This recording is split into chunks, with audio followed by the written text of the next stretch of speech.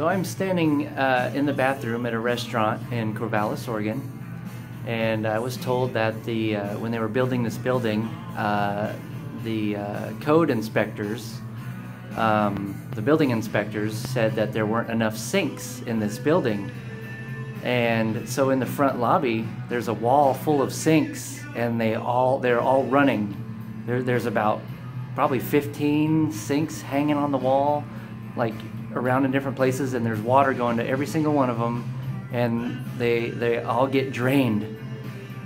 It's pretty incredible. But now I'm in the bathroom and I found something else. They did plumbing work to the urinals. You see all those extra pipes up there?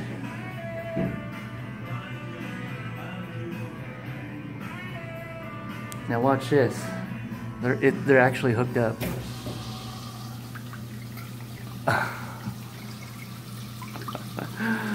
Oh, that's funny.